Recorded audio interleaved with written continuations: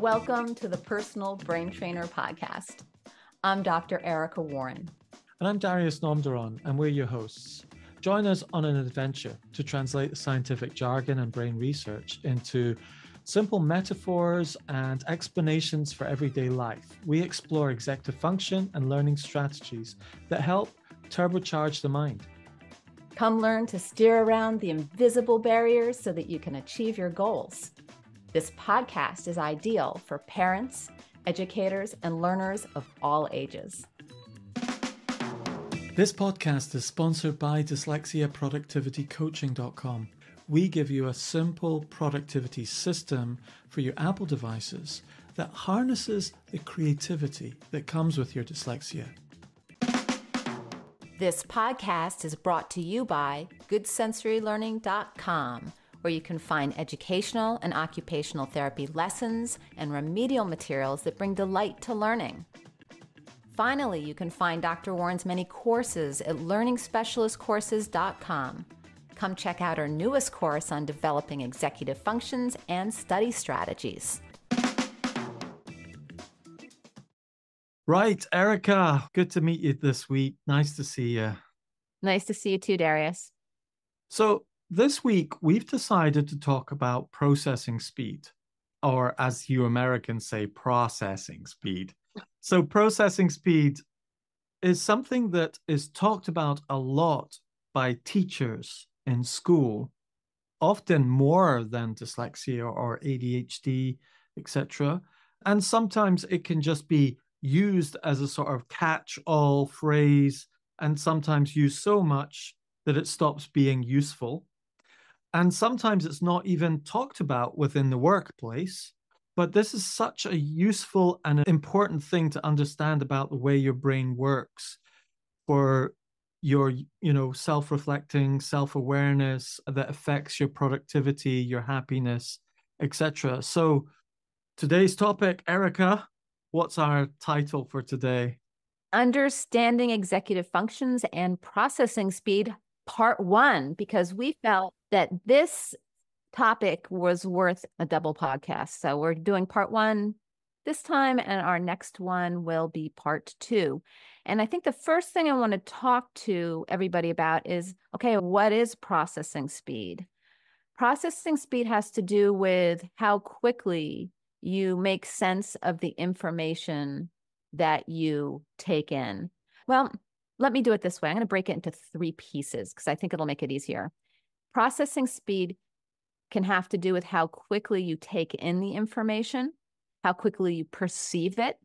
It also can have something to do with how quickly we interpret and understand it, which is more of the cognitive processing. And then finally, it could be how quickly we can produce a response or generate a response, because some people, they may take in the information quickly, they may process it quickly, but it may take them a while to produce a response. But all 3 of those, so the 3 steps are intake, processing, and then a generation of whether you're speaking or writing. And all of those have to do with processing speed. It's really interesting because there's really that 3-step period. So like if you thought of it as a house, step 1 is the door that takes information in. Step 2 is what happens in the house and it gets processed. Step 3 is what comes out the house, or a factory line in the factory output. So there is a process, literally, like a processing plant would be another analogy. And the interesting thing, I think, is, although I don't know if there's been any research done on this, although it would be interesting to find out if there is, the interplay between, and we've talked about this quite a lot, between executive functioning skills, the 3 areas of working memory, inhibitory control, and cognitive flexibility. Working memory is very much stuff coming in.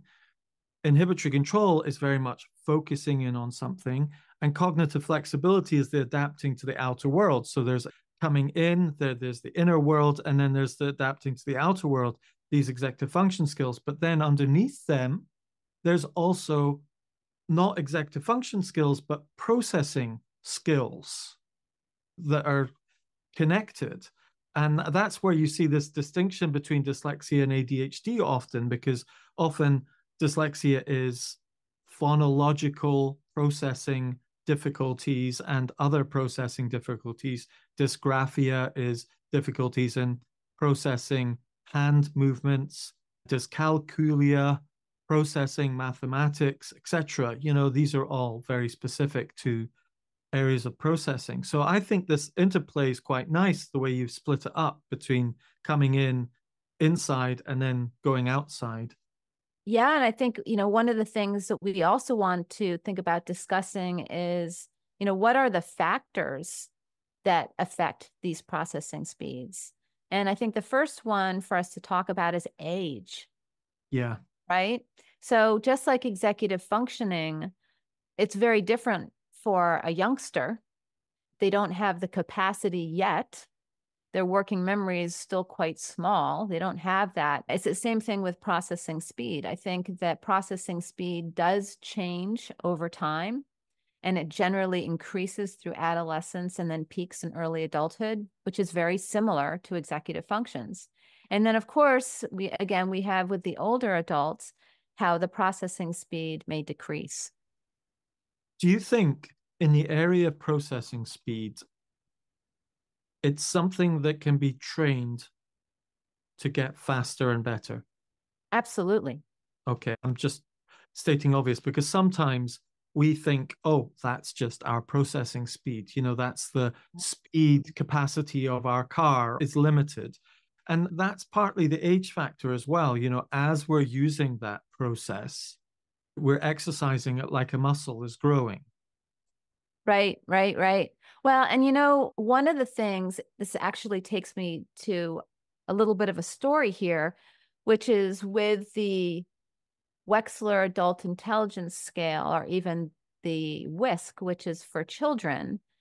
They have a processing speed index. And I always get frustrated with it because even though they have this index and they call it processing speed, it's really visual processing speed.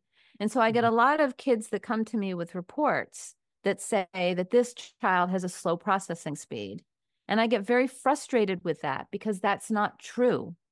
I can be working with them and I look at the test and I'm like, wow, okay, it says they have a poor processing speed.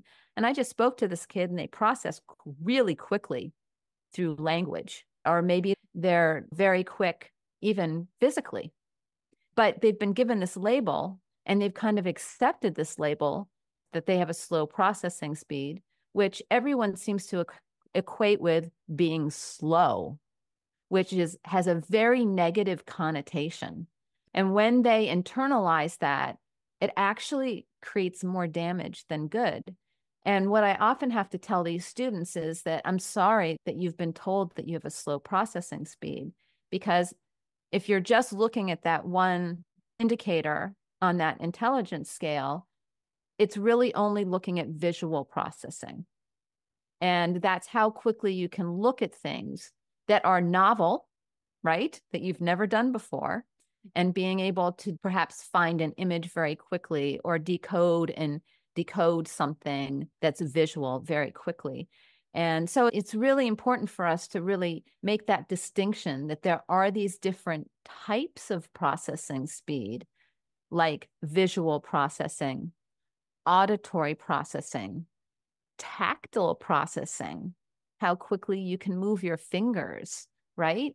So like a pianist, for example, that has a slow tactile processing speed may not be able to do really fast songs. They might work a little bit slower. Or kinesthetic, right? You could have slow kinesthetic processing. You might not be able to do a tap dance that's really quick and fast. You know, we've got a term for that now, which is dyspraxic. Right. You know, so what's really helpful I think, when people get this idea of processing speed as a core concept, and then they realize it expresses itself within different functions of our mind differently. Yeah. You've got the function of phonological processing. And if you're slow at that, that ends up being dyslexia. Then there's kinesthetic movement processing. And if you're slow at that, then you become clumsy, they say, which is dyspraxic. And then there's mathematical processing, this logical sequential, which is dyscalculic. And you've got dysgraphia, which is this fine motor control, which becomes dysgraphia for writing. And you can go through that sequence that they've been encoded within these DISs. They're all leading back to processing speeds. It can, and I think it usually does, but not always, because technically you could have a processing speed that was very slow, but maybe you're incredibly good at reading. You just are a slow reader. You process it slowly, but you process it well. So then, if you process slowly, it doesn't necessarily mean that you don't process well. Yeah. But the thing is, you would still be classed as dyslexic because there's loads of people who, like my daughter, for example, has very low processing speeds on certain functions, but she's very competent in those areas because she's compensating through a great deal of practice and very high intelligence. So you use other factors to compensate for it.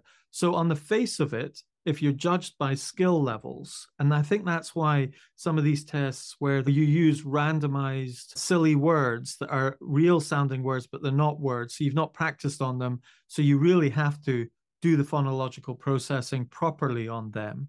And you can see the distinction between the two. Why don't you speak to that a bit? Not sure if I'm going to speak to that because I have another thought that I have to express that I don't want to lose, which is we have to consider what's behind the slow processing. If perhaps the cause of the slow processing is because you are dyslexic and you actually have to process a different way. So, quote unquote, the fastest way to process isn't really working in your brain. And so you have to reprocess in a kind of longer, more convoluted way. Yes. Or you're using a different part of your brain and that slows the processing down. That could be one cause of slow processing. You could even be a little compulsive where you're just super careful. And because you're super careful, it slows you down. There could be other people that just have just a slow sensory intake where they're just digesting things slowly, or they're just bringing them in, or because it takes them, they could have ADHD and just that sensory overload, and then having to kind of filter out that sensory overload, that could slow you down. So there's so many different things. It's so hard to know what the root of the processing problem is. Now, I don't do these assessments. That's not my bag. But don't the designers of these assessments, aren't they trying to narrow down a singular set of skills to try and identify a particular process and not muddle it up with something else? Because there's a whole ton of them, different strands of tests for processes and so on. There are, as I said, like the most common intellectual test used, and they usually use that indicator of processing speed as an indicator of, oh, this is the student's indicator of processing speed is the whisk and the waist. And they're not really pulling processing speed apart. And I think that there are some people that do very, very comprehensive testing and they do pull it apart, but I think that's rare. Okay. That's rare. So I don't think we do dive in carefully enough. We do tend to make these crazy generalizations based on a few tests, when in fact that may not be that accurate. I mean, I look at some of the tests that teachers are doing that assessors are doing in the UK. Yeah. And, I should look at them more carefully. I'd love to interview one of them and ask them in more detail about the whole area of processing. Because in UK schools, processing speed is talked about by teachers a lot. And we've had this conversation before, Erica, where we talked about processing in a different light, maybe not as in-depth as we're going to do today. And that was that sometimes a teacher will accept, oh, they've got they're slow processing, and then they go, therefore, I need to do X, Y, and Z. And sometimes you need to go, whoa, whoa, whoa, whoa, whoa, hold on a minute. Slow processing doesn't mean everything, or there's an automatic therefore. We need to slow down and decide slow processing where, and then deal with that. And that's exactly what you're talking about right now, isn't it? It is. I love what you just said. Slow processing where? Yes. What does it look like for that individual? Because everybody's going to make their own generalizations, right? If we're not specific and we just see slow processing, we're going to process that through what we believe slow processing is, and that may not be the case of what it is for that individual. So it would be really nice for reports to be more specific about exactly what type of slow processing this individual has, and does it go across all areas of processing? Well, I think it would be really helpful for people listening, okay, to address these labels of dyslexia, dyspraxia, dysgraphia, dyscalculia. There's more. I can't remember them all, but a lot of people will have these labels, and and many of them are connected to processing speeds in a particular area. Many of them are, but not all.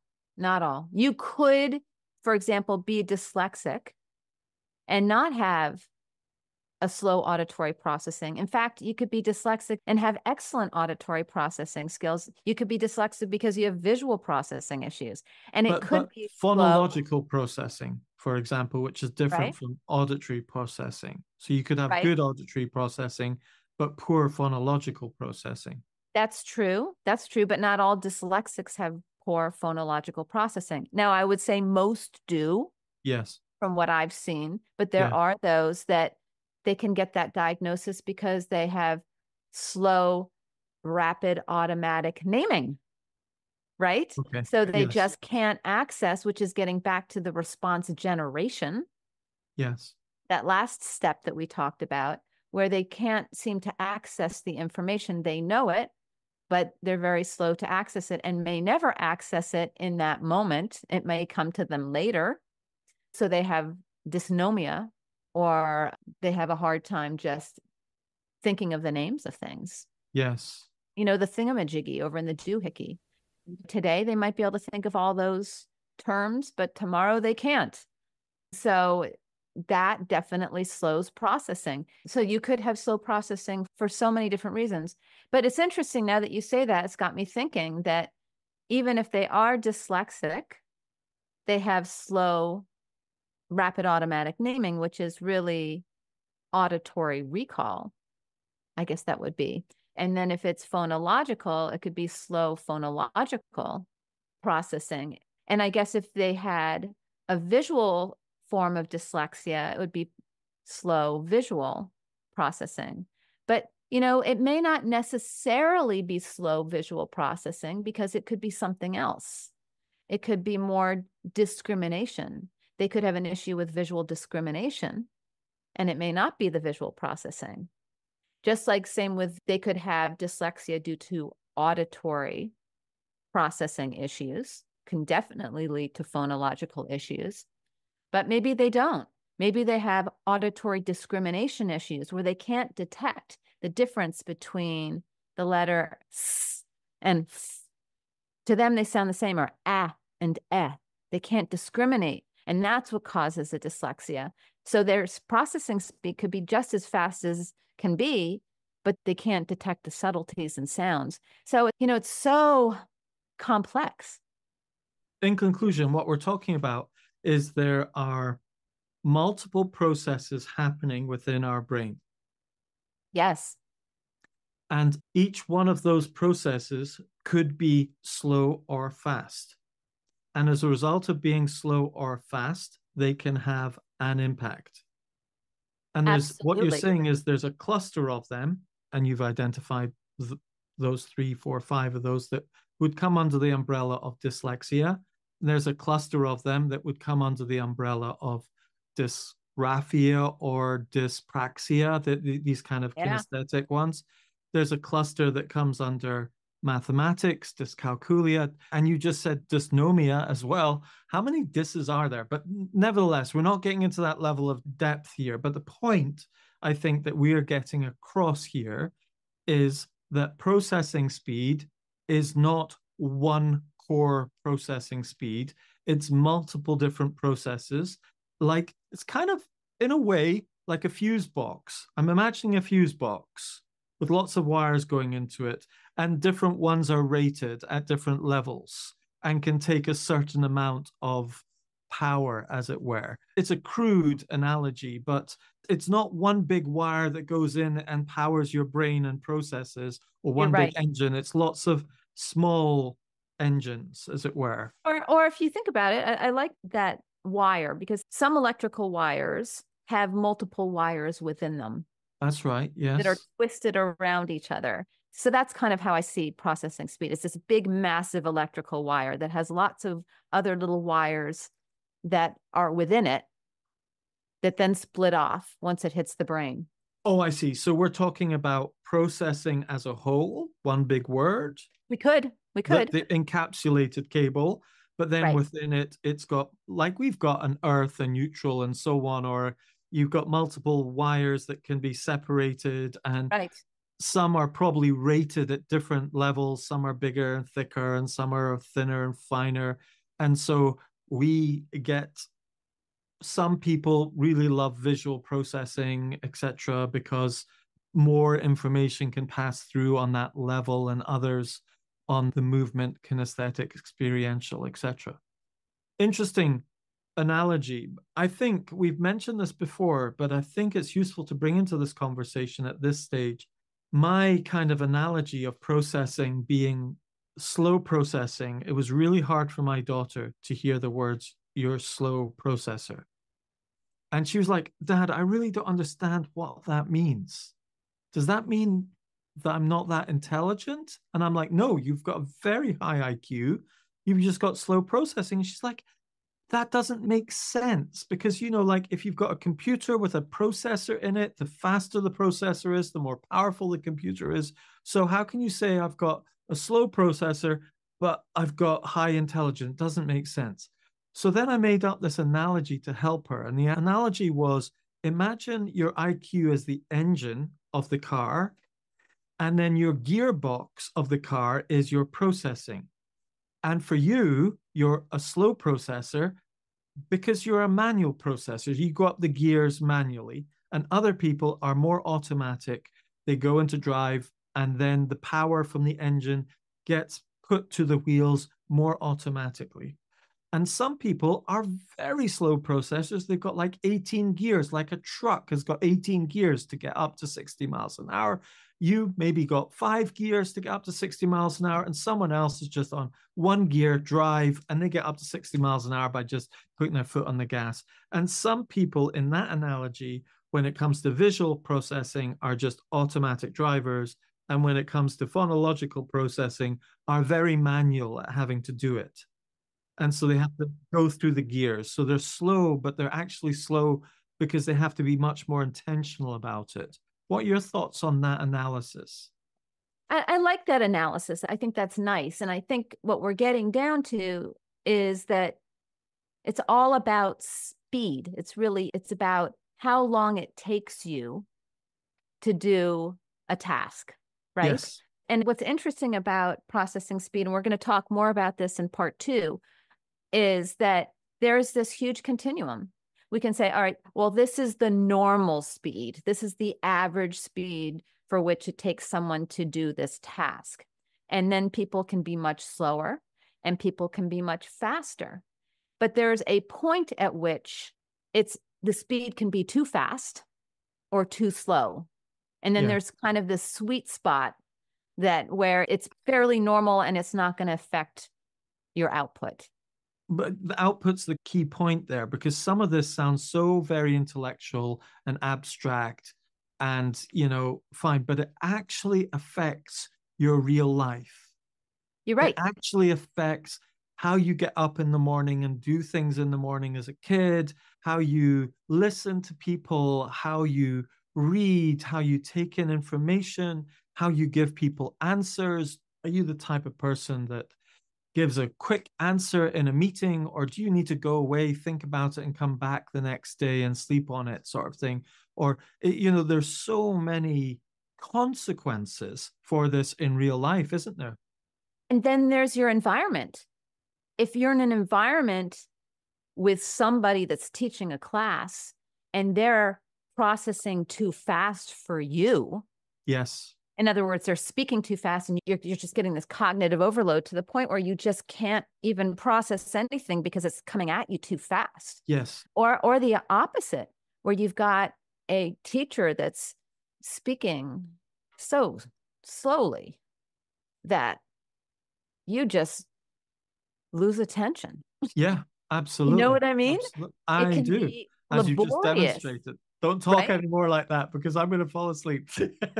It's so funny because a good friend of ours, Stan Gloss, listened to one of our podcasts. And afterwards, he called me. He's like, why do you guys speak so slow? I just couldn't even make sense of it. And it turned out that he just had his, I guess you can change the speed at which you listen to it. And he had it really low and he thought it was us. And I'm like, no, it wasn't us. We process in that average range. You must have somehow had the processing much slower. But that's actually one of the beauties about listening to podcasts or any kind of audio output, that you can speed it up or slow it down. And in fact, that's a perfect example of how you can increase your processing speed. This is a wonderful way to increase your auditory processing speed. And that is to listen to something at a comfortable level and then inch it up just so that you can barely tell each week. And then you'll find that your brain will adjust and you will actually learn to process faster. So that's a wonderful way to increase your auditory processing speed. But interesting to know that it's not just all about processing too slowly. It can be processing too fast. Or we'll be talking about that next week. Yes, we are. But that is the continuum. This continuum, and it's a muscle. So we've got two analogies here. Okay, so it's not a fixed mindset that this is just the way it is and that's it. So it's really important because I think it's very important with all these disses like dyslexia, dysgraphia, dyscalculia, and all the rest. Like someone who is dysgraphic can still learn to write. Dysgraphia means difficulty in writing. Someone who's dysgraphic can still learn to write.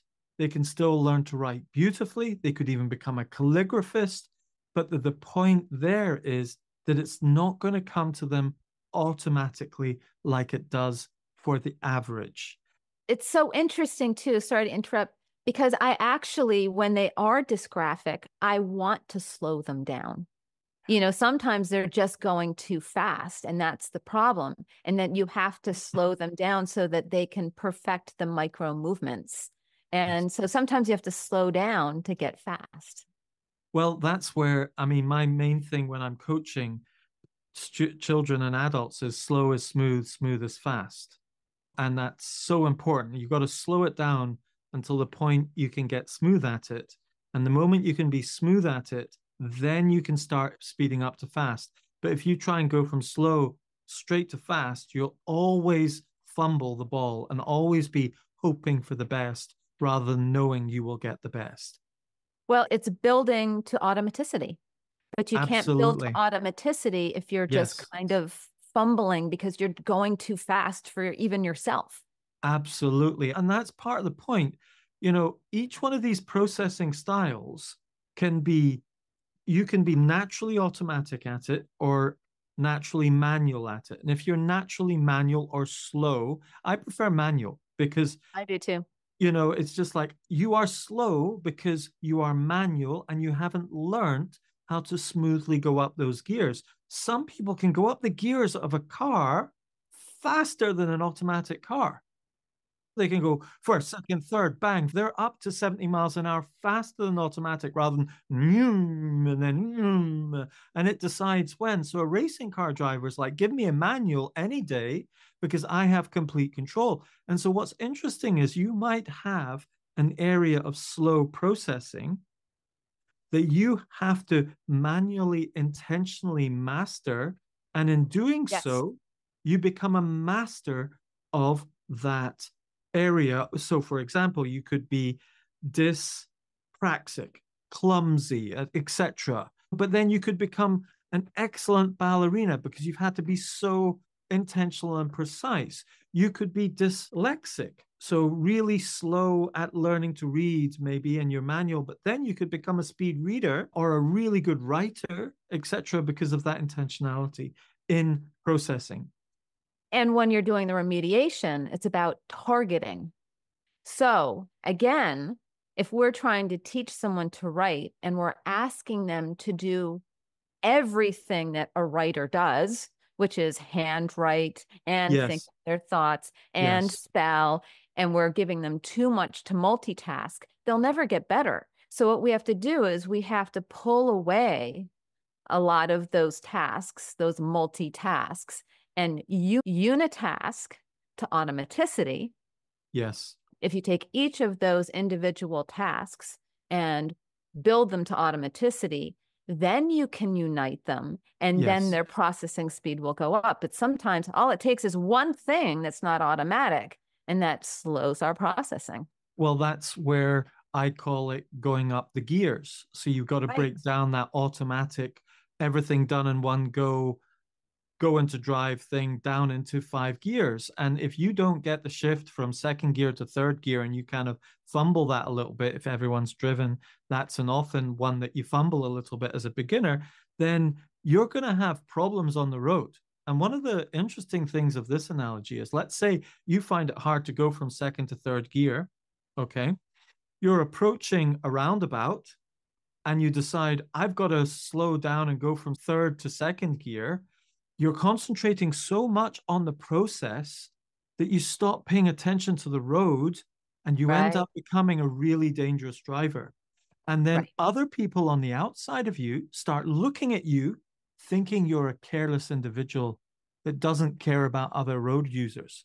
And the Right. actual fact is, you really do care, but there's a process that you keep fumbling that you think you should be automatic at. And that's the key thing that I see in so many people. They think, oh, I should just be able to do this. And you're like, no, not everyone should just be able to do this. Some people need to slow this down, break it down into steps. I mean, even as an adult, some people find it hard using a calendar. You know, Right. you can be 40 years old, 50 years old, and you're like, I have an embarrassing secret.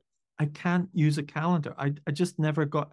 That's a process that most people think, oh, well, you just open up your calendar, you schedule it in, job's done, off you go. What's the big deal? But someone might need to think, all right, like we've said in the past, this time blindness. Oh, right, I need to chunk it down. How long's that going to take? When's that going to start? I need to slow it down. I need to see it visually, maybe, rather than just writing numbers down. I need to see a grid and put it straight into a grid. Lots of little things that can make the difference, but it all comes down to this processing. Anyway, we have talked a lot about helping people understand this area processing. How should we help people spot their areas of slow processing? Because everyone's got them somewhere or other. Right. We've all got our strengths and weaknesses. I think we are usually aware, for example, if it takes you longer to express your ideas, right? That would be more of an expressive language, where your processing speed may be slower in expressive language. It could be receptive language of listening and taking it in and making sense of it. It could be visual processing, as we said, what you see and make sense of through your eyes. It could be auditory processing, what you make sense of through your ears. It could be tactile, as we've said, what you make sense of what you feel, making sense of your movement, body movements, being able to remember and repeat dance moves, for example. So yeah, there are lots of different ways. But the other thing that's very interesting is that there are these kind of external factors that can affect our processing speed, such as lack of sleep or anxiety and stress or poor nutrition, right? Like lack of omega-3, for example. I was just thinking of that, or vitamin D, right? Yeah. Or lack of physical fitness. You've just been sitting around and that slows you down. And it's interesting And, they say if you don't use it, you lose it. If you don't use it, you get slower. What about insulin spikes and sugar spikes and that whole kind of roller coaster of sugar highs and lows and so on? Does that could affect your processing as well? Absolutely. I mean, in fact, what do they do for many kids with attention deficit disorder is they give them stimulants, and stimulants help to increase processing, right? Mm. So stimulants can increase processing, and depressants actually can slow processing. Kind of interesting, right? Hadn't really thought about it that way, but they do. So even if someone's in a manic episode, for example, they could take some type of depressant that would slow their processing, because when you're in a manic episode, you are processing too fast. When you're depressed, you're processing too slow. So it also affects our psychology as well as our cognitive abilities, which is so interesting. Yes, yes. Right? So like age affects it, how mature you are in Yep. terms of your growth, and then your environment, and also the food you've got within your internal body environment, as it were, Oh, internal. I feel that myself. I mean, I know that I have a very, very clean diet. And when I went on it, my processing speed increased dramatically. It was Yes. amazing. Well, allergens, for example, travel in the bloodstream. So they not only affect the body, but they affect the brain. So when you're having an allergic reaction, you often process slower. Yeah. It's really interesting. Or when you're not feeling well, you process slower. Or if you're, I mean, I really see that in my partner after a really, really hard day when he comes home. He processes much slower because he's just exhausted Now and that's he's an done. interesting thing. Yeah, yeah, because a lot of parents with children with dyslexia, they Mhm. come home from school and they're so exhausted. It's one of the common traits of dyslexia. Why is my child so exhausted at the end of school? And the biggest irony is then they've often got a tutor to go to in the evening because they've got the difficulties at school. Do you know what I mean? And so they're Yeah, and homework and yeah. sports, and they're just wiped. And that is often because you're processing harder, Yes. because there is something about manual processing versus automaticity. So you've got manual, automaticity, and automatic. Now, automaticity is where you've gone manually through the process and become automatic at it. You Then there's just people who are just automatically kind of good at that. They don't need to use a lot of cognitive function to go through that process. But if you're going through those gears, it does take more cognitive power and energy. And a lot of children, especially if they're reading a lot, they're exhausted afterwards. Some people, after 5 minutes of reading, it feels like they've read for 1 or 2 hours. And they're like, oh, I've got to Right. take a break, Right. It because, takes up more cognitive load. yeah, Their wheels are spinning at a faster pace, and many more cogs are involved in that yes, process. And yeah, and they get home and they're done. They're cooked. They're over. yes, And they need a lot of brain breaks. And even if they take a brain break, they may not rejuice like they were at 8 o'clock in the morning, where they're refreshed after a good night's sleep. So many of these kids, yeah, they're kaput, and that's really tough for them. And then, of course, you throw in a little anxiety or stress into the mixture, and yeah. that messes with processing speed and even your memory and your capabilities. But of course, you're going to feel anxious and stressed if you've got all this homework done, all this homework to do, and you're spent.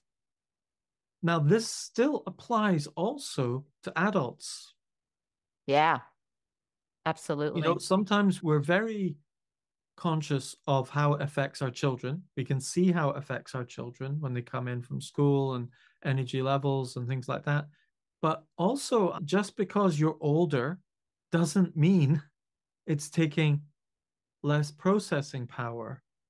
And I think there's an element where if you're automatic at it, it draws less watts from the battery, as it were, you Yes. know? if you've trained to automaticity, you've got that smoothness and so on. It does take a bit more energy, but it's still pretty comparable to auto. But if you're manual, each step is, it's 3, 4, 5 times as much energy being used to go intentionally, because a lot of it is about attention and intention. It's like your battery of attention and intention. You're like your willpower battery. If you imagine you've got to choose to go through from first to second to third to fourth to fifth gear to get up to 70 miles an hour. Because if you don't do that, it doesn't matter how powerful your engine is, you're going to limit yourself. You've got to get into the right gear. And so there's a lot of intentionality involved in going through those gears. And I think a lot of processing is about this intentionality. And we talked about this with our podcast, that automaticity is so important. Habits are so important in order to relieve our mind from having to expend energy on these lower level tasks. So you can concentrate that energy on higher level tasks. And that energy in very much is not just physical energy or calorific energy, it's the energy of attention and intention, the energy of the will. Right. But when something becomes a habit, we're no longer intentional anymore. So there's kind of this strange little loop about it. So that as soon as everything becomes automatic, then we lose our intention. And then, we stop to grow. We stop growing. Well, yes and no. Yes and no. Because on some things you go, right, I've intentionally created this habit and I want that to go on automatic loop.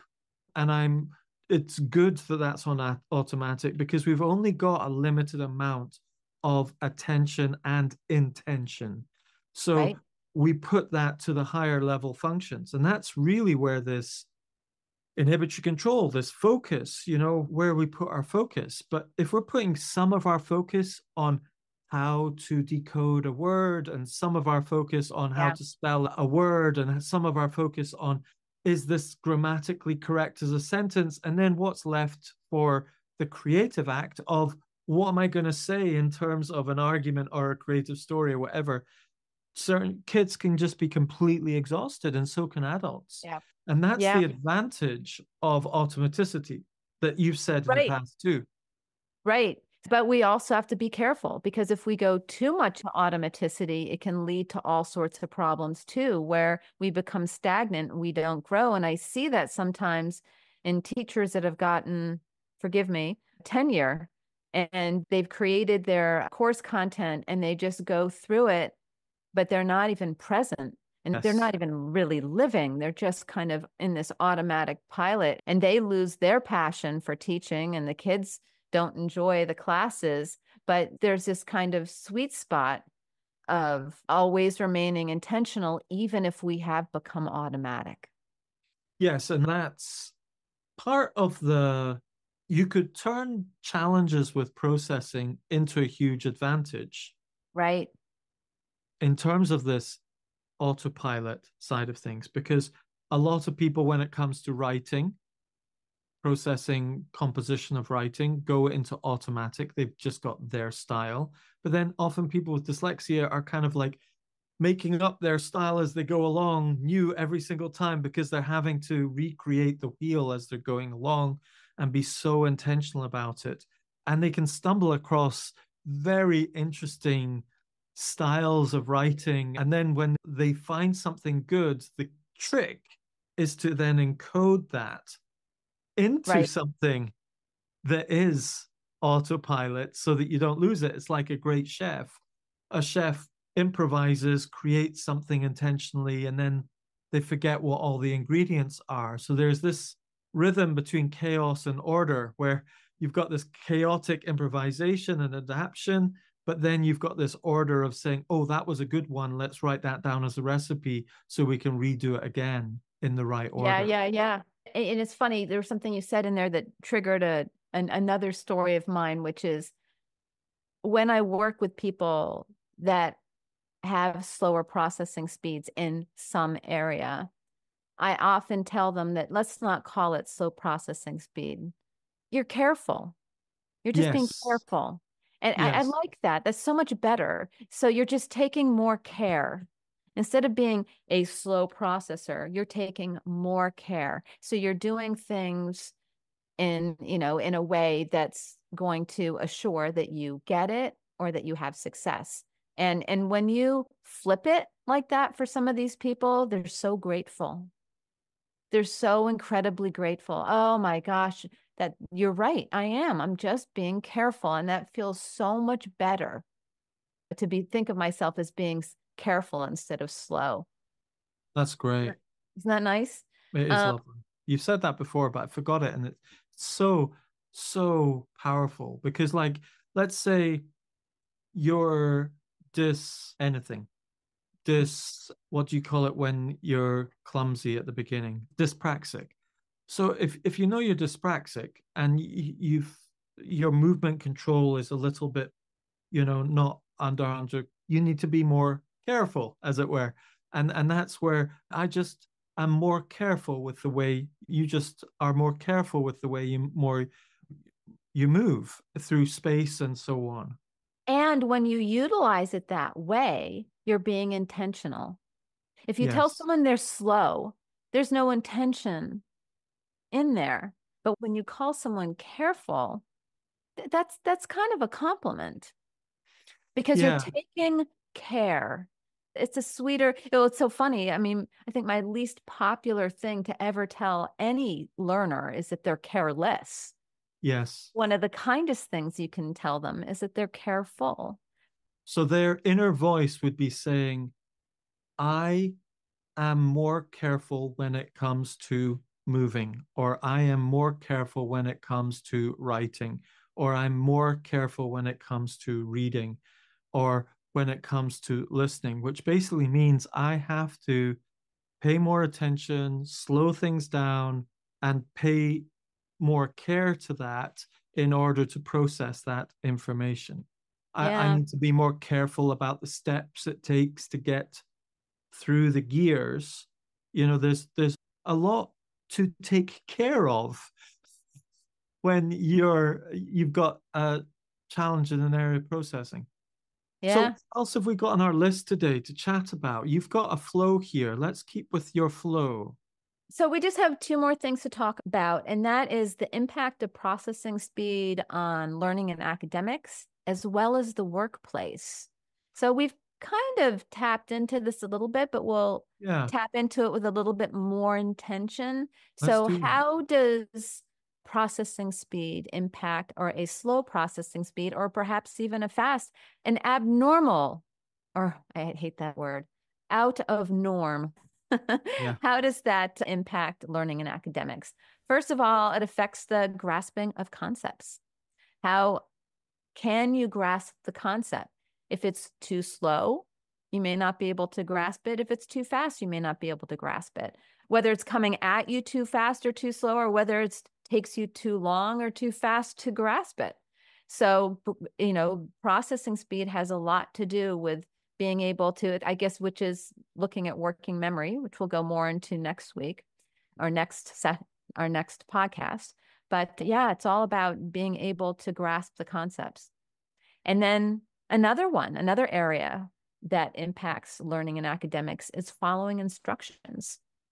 A lot of individuals have difficulty following instructions because they processed maybe too slowly and didn't hear them all, or they jumped the gun. But it can also impact reaction time. That's obvious. That's kind of clear, right? Because if you're processing slowly, you're not going to react fast enough. Whether it's in any one of those three distinctions from the beginning of the podcast, whether it's pulling information in, processing it, or responding, it's going to affect your reaction time. And then, of course, you may not be able to get the tasks completed within the time allotted. You may not be able to finish the test. So a lot of students that have slow or processing speed issues really struggle with completing a test in the appropriate amount of time. And many of them need that reasonable accommodation of time and a half or double time.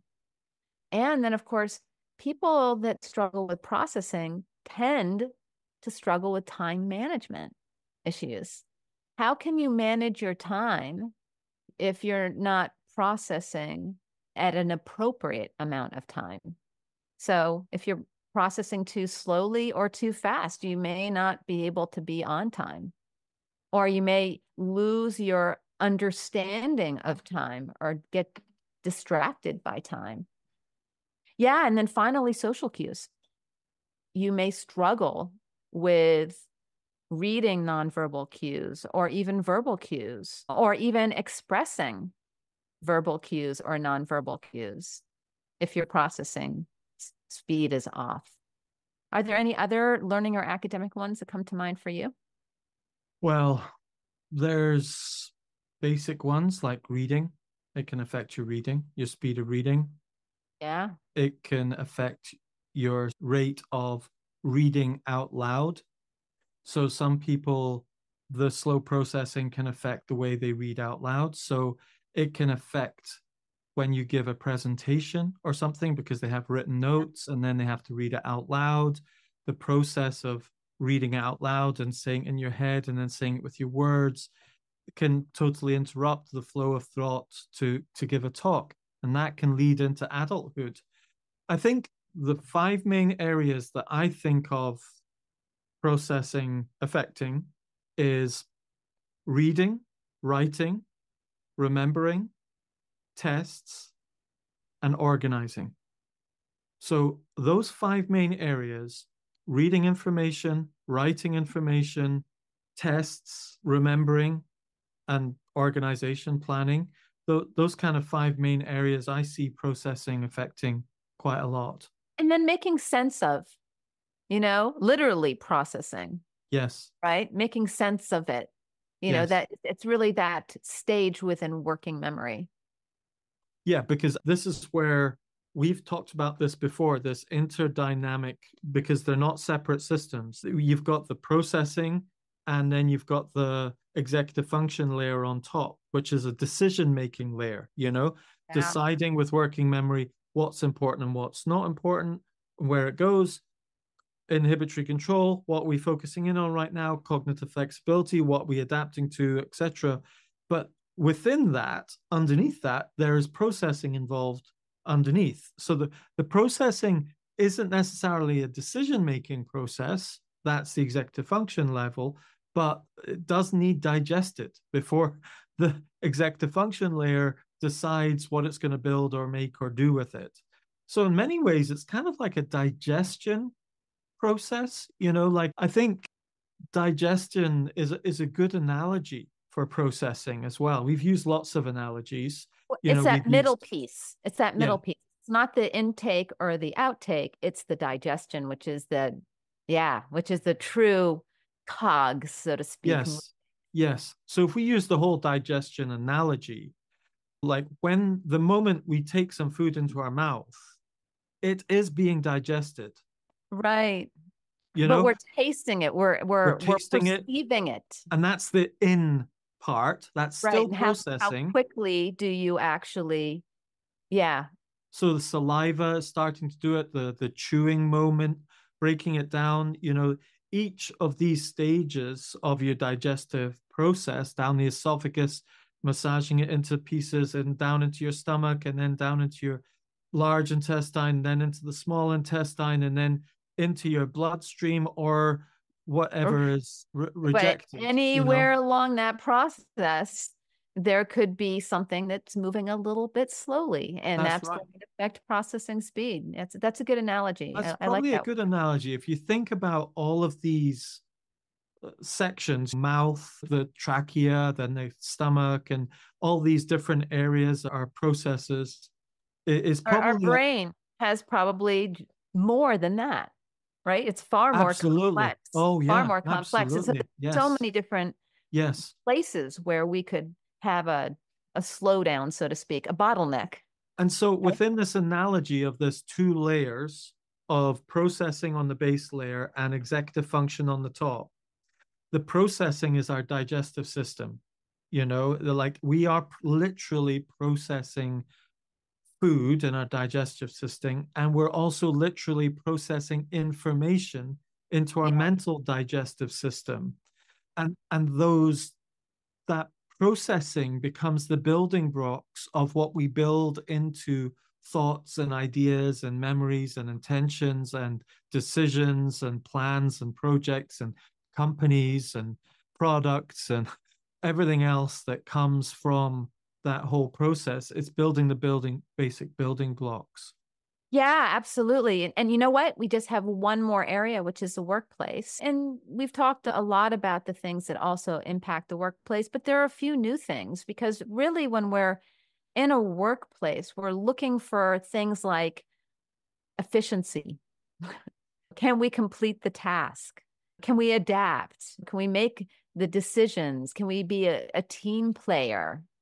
And of course, processing impacts all of these things in different ways. Well, with my workplace strategy coaching for adults in the workplace, I see this a lot. And I think one of the areas of being self-aware of how you process information is so important in the workplace. So you're in a meeting, for example. This is probably one of the biggest areas you see it in meetings, because often in meetings, it's a dynamic place.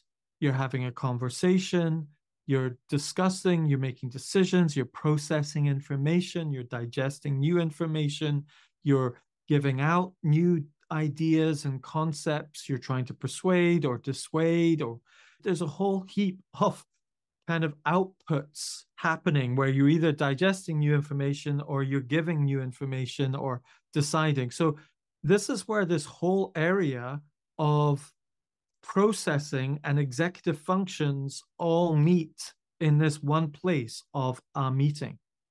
And that's probably one of the most intense places where it can be beneficial to understand about this, or very detrimental if you don't understand about this. An example would be my wife really likes to go away and is very introverted. And often introverted people like to go away and ruminate, like a cow eats some grass and then chews it away and passes it through a few guts before it's completely digested, rather than, she needs time to process that information. She chews their cud. She chews the cud, yeah. And I was most telling when we both went to university again as adults. Okay, we were at university when we were young.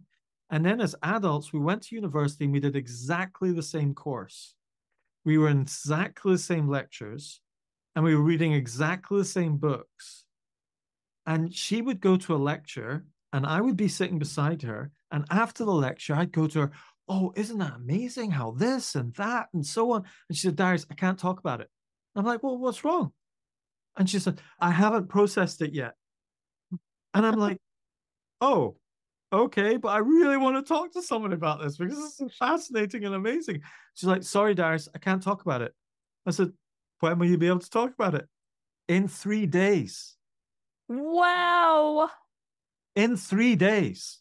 Well, it's interesting. She did process it because she wants to reprocess it. No, she didn't process it. She couldn't talk to me about it. That's so interesting. If I asked her about, "But what about that? Wasn't that really interesting, that fact?" She says, "Darius, no, you're just stressing me out. Don't talk to me about it." Because wow, it's like it's gone in her mouth. She's got it all. She's chewed it, but it's not got into the stomach and digested. She hasn't swallowed it yet. Yeah, it's not hers yet. It's in the body, but it's not been assimilated. That's great. And it's kind of like if I started to speak to her about it at that point, I realized she'd get indigestion. Right. Yeah. Yeah. The interesting thing is, and this is where it's relevant to the workplace, is that when she was younger, she didn't have the self-awareness to say that. Right. So she would enter into that conversation thinking, "I should be talking about this," Yeah. And it would stress her out completely because she's got indigestion. She's not processed it yet. No so wonder she's introverted. She can't properly contribute. But you give her 2 or 3 days and she comes back, she can give the lecturer a run for her money. Wow. Because she's really digested that.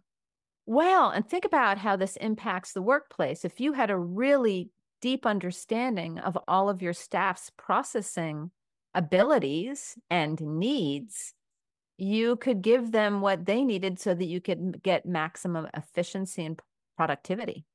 And that's just one area. So let's say you've got someone who's like my wife.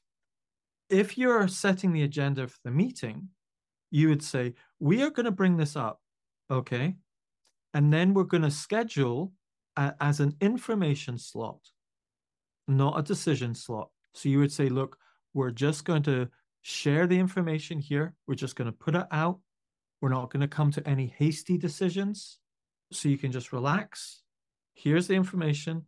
And next week, in 7 days, we'll come back to it once we've all processed it and we can have a proper discussion. Now, I could make a decision there and then because I've digested it.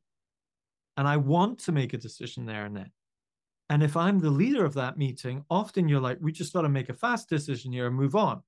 But you won't get the best out of the food that people have digested and the best out of those people. So that's one application of processing in the workplace. But there's so many others. There's another, which is, it's the whole thing about visual processing. Okay. Now, this is something very fascinating to me because my daughter, let's give you another analogy. So my daughter comes up with these great plans for her ferrets. Okay. She's got the most amazing ferret house you can imagine. Okay. 5 ferrets, and she dotes on them and she creates these incredible runs and so on. So she comes up with ideas and says, Dad, I want to tell you about this idea and get your input on what you think might work and won't work. What she will do is describe it all to me with words. And within about 3 minutes, I am overwhelmed because she said, oh, you know, the back end on the left-hand side, and then this bit on the top, and then it goes down the angle, and then it hits this corner, does that. And I'm like, oh my goodness, you're describing a picture with words. I need to see it as a picture, you know? And so younger me would have gone, oh, I should be able to understand all of this. I'll just sit there and listen. And halfway through that conversation, half an hour in, I'm still trying to figure if she's talking about the bottom left-hand corner or the top left-hand corner or which or way things are round and so on. And I'm trying to, and you're putting a good face on it. And that's the key. You put a good face on it. You're nodding your head. You're understanding everything they're saying, but you're not getting the big picture. But now she knows me well enough to say, Dad, do you need a picture? And I go, yeah, I really love a picture. And we go to the whiteboard, she'd draw a picture, or I know myself well enough to say, hold on a minute, Megan, could we just go over to the whiteboard and I just draw this out? And I draw it out. And within 2 minutes, I've given her the answer, and it's really good because I'm working to my strengths of how I process visually, you know, and practically. And that helps with working memory, for example, because if you're just using words and you're just juggling lots of words, like we're doing in this podcast, throwing lots of information, and you're having to think about that word and this word and the left and the back and the front, and then the plastic and the wood and this and the screws here and so on, you're juggling all these pieces in your mind. But if you put it onto a picture, no working memory required because it's all stuck in place. Well, for on you, a screen. For you. And that's what's so brilliant. I mean, that's why I think it's so important to assess people's processing styles, if you want to call it. That's really their ways of processing. What are their best ways of processing? And when you learn that, it's amazing how much more compassionate you can be and how you can communicate with people on a much higher level because you know kind of what their language is, so to speak. Yes. And I think in the workplace, what you see is when a person is getting overwhelmed with an area of processing, they get really anxious. And when they get really anxious, you can misunderstand that. You can misunderstand that in yourself. You think, oh, I don't like this ferret project. No, you're fine with this ferret project. You're just getting stressed out because you can't see what she's talking about yet. Or so many misunderstandings come about if you don't understand how you yourself process or other people. But it's got to start with yourself, because I think once you start understanding the way you process information, you can advocate for yourself And you can say, look, I could do with a day or two to think about this. And then other people think, well, if Joe asks for a day or two to think about it, maybe I can ask that we go over to the whiteboard and draw this all out, because it really helps me process it. And so everybody starts asking for what kind of helps them. And actually, it can help everyone, because just because that one area of processing is hard for you, and you bring in something that helps it, it will actually help everyone's digestion in that area. Absolutely. And, I am in the next couple months changing my student processing inventory to the individual processing inventory. And I really want to encourage people to use it in the workplace for that very purpose, because it's so great when you learn about how people process so that you can accommodate each other. And there's so much more compassion, and people get along so much better when they have this new understanding, because honestly, we process the way we process. It's very hard to step out of the way you process. But when you have that way of seeing people, it's amazing. Well, this is a two-parter, and we'll carry on in the next part. So look forward to continuing this conversation in part 2 about processing. Awesome. Thanks, Darius. See ya. Thank you for joining our conversation here at the Personal Brain Trainer Podcast. This is Dr. Erica Warren. And Darius Nomduron. Check out the show notes for links to resources mentioned in the podcast. And please leave us a review and share us on social media. Until next time, bye. Bye.